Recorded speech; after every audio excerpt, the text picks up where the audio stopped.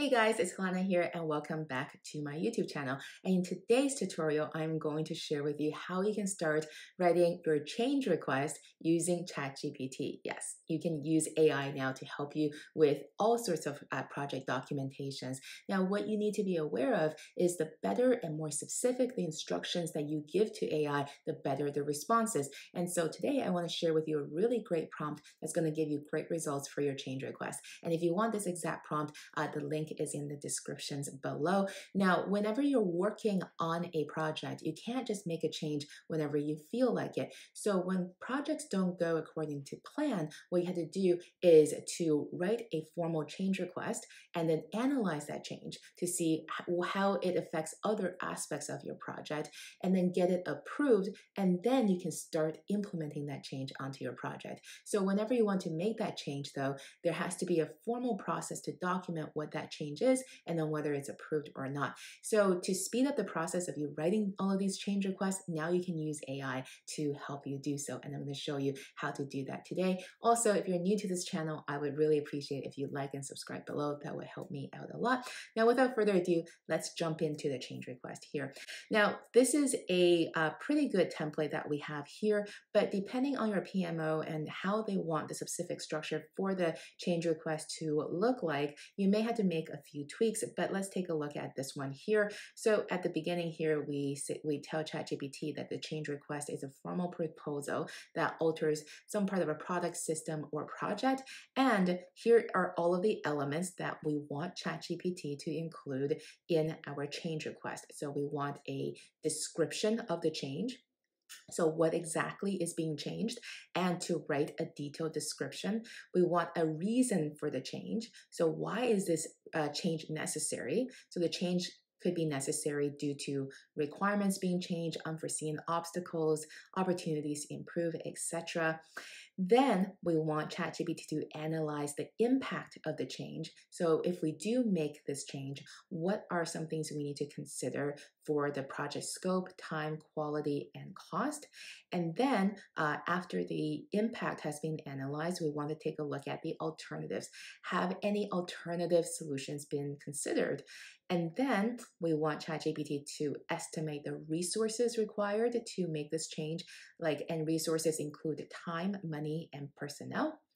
And then lastly is the approval status. Did the stakeholders approve this change, reject it, or is it still pending?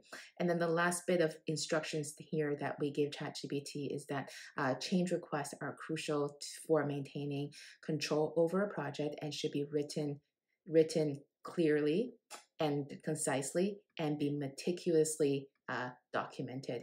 So what we can see here is that instead of just saying to ChatGPT, write a change request about blah, we actually gave it a structure and we told it to write clearly and think carefully through it and meticulously document it. So because we gave it much more instructions here, we can see that by using this prompt, we'll get a much better result. Okay, now I have pasted in this change request prompt here, and also I have written out some details about the project that we want ChatGPT to write the change request for. So the project is that you are building an AI chatbot for a gym, and instead of just being able to text this chatbot, now the client wants to be able to talk to this chatbot as well. So the change is to add in the voice feature to an AI chatbot.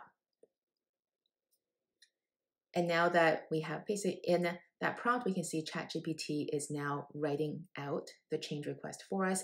And we can see it is following the structure that we gave it. It's giving us a description of the change. So what's being changed, the reason for the change, the addition of voice interaction capability is necessary to make the chatbot more versatile and user-friendly. We can see that it's actually writing this pretty well.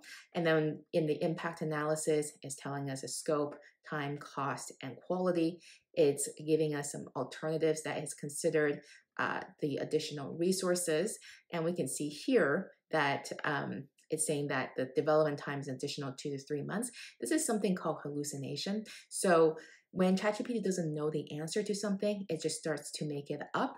But it still gives you a pretty good template to go off of, because you can just copy this and then just say the actual amount of time that your team estimated this additional change would take. So whenever you get the results from ChatGPT, you should also just read it over and make sure that all of the information is correct.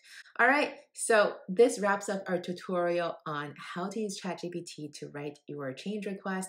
And if your PMO uses a slightly different format to write these change requests, just go back to the prompt and then add in the specific items that they want to see, or take out some of these things that they don't want to see, and then you'll be good to go. It'll just take you a couple minutes to make those modifications and you'll be all great to go. Thank you so much for joining me for today's tutorial. I will see you soon in my next one.